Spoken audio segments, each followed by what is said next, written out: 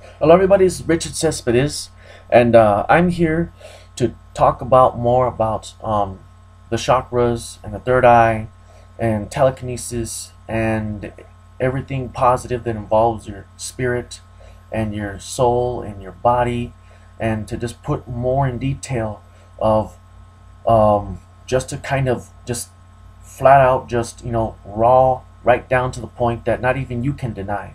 If you are involved with you're barely learning or you're a veteran or something, I think that you can connect to this.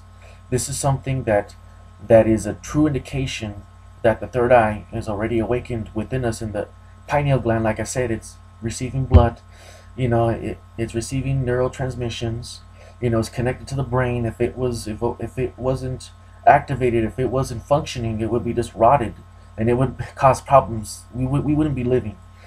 So everything is working. The third eye is there. It's functioning every day. Like I said about my other video, the third eye is giving you signals and giving you warnings and helping you throughout your life. Like I said about my other video, like for instance, like if let's say you're going with your friends to a party, house party, and you have this like bad feeling, like something bad's gonna happen, and then you don't want to go, and you just know that something bad's gonna happen, and that the whole situation, the house, the yard, it's dark, these people standing outside, it just doesn't feel right. That's the third eye. That's the third eye helping you and telling you, hey, maybe you shouldn't go. Something bad's gonna happen, and usually you're right. May not be exactly within that same night, may not be exactly within the same hour, but it usually occurs roughly the next day, very swiftly. It's prediction, it's psychic ability. Everyone has the ability to summon and to it's like intuition. When you're going out into situations, going out in public, some people they just block it off. We as human beings, we just block it off. We're focused on work, we're focused on our children, our kids, on our lover or partners.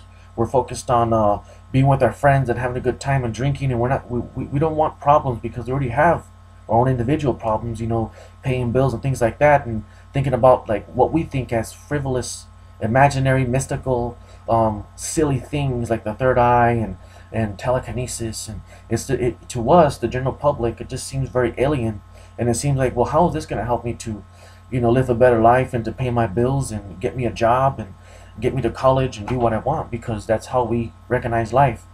But it's kind of like the wrong way, because it's one-dimensional how that is. But anyways, what I want to talk about right down to the point is that I'm gonna show a little bit about, like, another video I spoke about, that you have to provoke.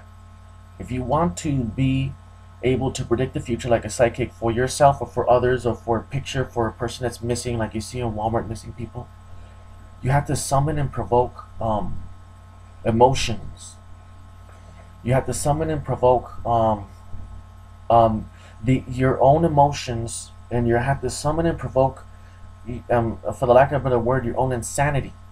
Because when people awaken the third eye, doing it the hard way, meditation and eating certain foods and drinking liquid gold, I forgot what it was, Ormus or something like that, I forgot. If I'm wrong, I'm sorry.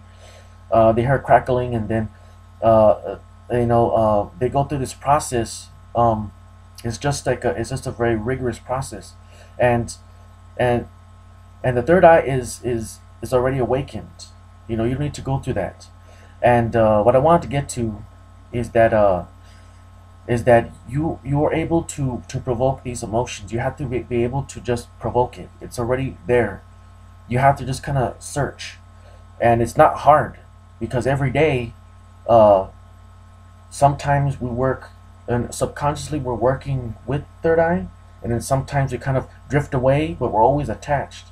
We go and do something else, but then we spring right back to it, and then subconsciously we're just kind of going along life, following the third eye, giving us signals and giving us emotions and things like that. And what I want to get to right down is that your third eye Um, have you ever noticed that, like this here is a real dramatic example. Like when you're watching a movie, a projection on a film, a projection being projected on the wall, a movie at theaters, or you're watching a movie in the TV, have you ever noticed that when there's a scene, or like a roller coaster ride, when there's a scene where the camera is looking down a mountain or looking down like a cliff and it's deep and it's high, you feel like whoa, you feel like scared. Now, why is that? It's because you're emotionally enthralled, you're emotionally involved, you're emotionally involved. But the thing is that silly is that you know it's fake. You know that it's just it's just a motion picture. It's a you're watching a flat screen. It's not real. You're not in you're not in that place. It's just a projection on the wall. It's fake. You know it's fake. But here is what really will get to you. You're the one that's provoking yourself to make yourself involved with what you're looking at. You're emotionally being involved. It's not real, but you're manipulating yourself. Before you enter the theater, you're already ready to be involved with what you're looking at. You're already gonna be involved emotionally. That right there within itself is your own self provoking your inner energy, your own self awakening your third eye. Because what you're doing is that you're making yourself feel connected to a situation that's external, images or pictures, or when you're like, because you're the one that's you're the one that's making yourself feel that. You're the one that's making yourself make believe that the situation is real. And that's exactly how telekinesis is, and that's exactly how the third eye is awakened.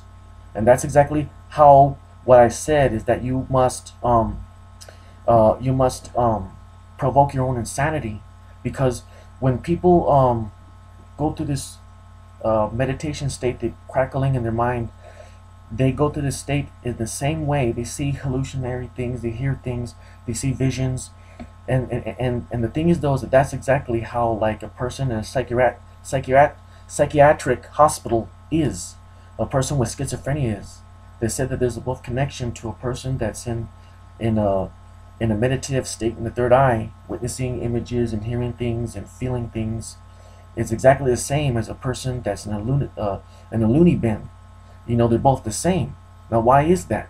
The person in the loony bin in his or her life did not go through this slow process of this. They didn't do it on purpose. Basically, they didn't have the foresight to just well, I'm gonna become insane and I'm gonna go through this meditation. I'm gonna be stuck in this hallucinatory state of mind, or this consciousness of craziness, or be like a schizophrenic. They're doing it because they provoked it within themselves. And the third way, the third eye works. Just like when you're watching things on television, you're the one that's manipulating yourself to believe in the situation that you're watching in the film. It's fake, but you're pushing and provoking emotions, and the feeling of, oh, I'm gonna fall. But the movie is just it's being projected on a wall. But you're the one that's provoking the emotion of being afraid, and being afraid that you're gonna fall, and that the feeling of falling, the sensation of falling, the sensation of fear, the sensation of the winds blowing, you're creating that. That within itself is the activation of you connecting with your third eye and being one with it. That within itself is right there. We as people wouldn't even recognize that. But that within itself, that's it. That's what you're supposed to do. If you want to be a psychic, you have to sit back even though there's nothing happening. No external movies are happening. You have to provoke these sensations, these emotions, the feeling of wind and water. You have to provoke, make it happen, and then you'll be able to see things, be a psychic. That's how it is. And to also protect yourself and predict things, and to also be able to feel objects, move in with telekinesis, to have empathy with the object. That's how it is, because what you're doing is that you're having empathy with a movie. You're having empathy with the situation that's occurring in the movie. You're having empathy. You're making yourself emotionally involved. mind, your fear, you're sweating, but it's not happening because you're provoking it. You're manipulating yourself to make the situation real to you. And that's how telekinesis works. You make the object move in a way that's real to you. You create the imagery of how you want the object to move, and then you bring it to reality by connecting with it, by provoking that. Just like I said, the belief of self, the will of self, without having to go through meditation. Even a person in jail, people that are schizophrenics, they're the ones that have harnessed this power of this telekinesis and this third eye, not telekinesis, third eye, psychic abilities. They're the ones that just let it happen. Why? They're stuck in it. It's not healthy to be a lunatic or be a schizophrenic, but they're stuck in it. Why? Because they have will. They didn't go through the process of meditation and drinking Ormus and things like that. They just did it themselves. And it's we as people, we don't have to be stuck in it. It's safe because you're able to come back and forth out of that state of third eye visions and hearing and predicting things and telekinesis powers, moving objects, floating things. You have the will and power as a person. If you're locked up in jail, if things happen in the future, that the government goes crazy and they want to suppress us, I'm giving you a message that when you're locked up in a small cell, 2 feet by 2 feet, and whatever this, it's small as hell, you have the power to awaken your spirit and yourself because of your will. Your will to believe in yourself. Just the fact that we're alive is enough. You have the power to do that.